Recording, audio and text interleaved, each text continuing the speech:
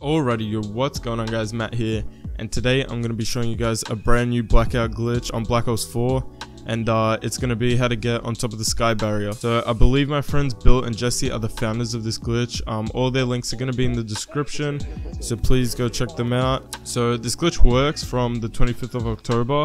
So if you try to recreate this and it doesn't work, it's just probably been patched. So let's just get straight into it.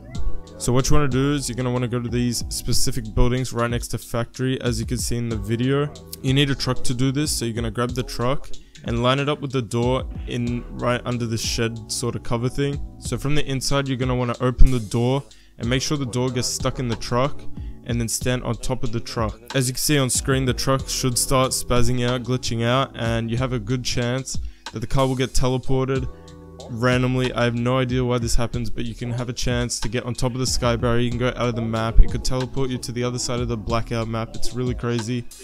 And yeah, the glitch is really that simple. If you have meds, you can just stay on top of the sky barrier and win the game. It's pretty cheese, but yeah, that's the glitch. It's really simple, anyone can do it. And yeah, I'm gonna leave you guys with that. I got some clips of us winning at the end. We got 2 wins out of this. We're not going to exploit it too much because we can get banned from this if Treyarch really cares. So do this at your own caution. And yeah, I hope you guys enjoyed. Please make sure to check out my friends in the description who found this glitch. Anyways, if you enjoyed this, please make sure to leave a like, leave a comment, subscribe, and yeah, I'm out. Peace.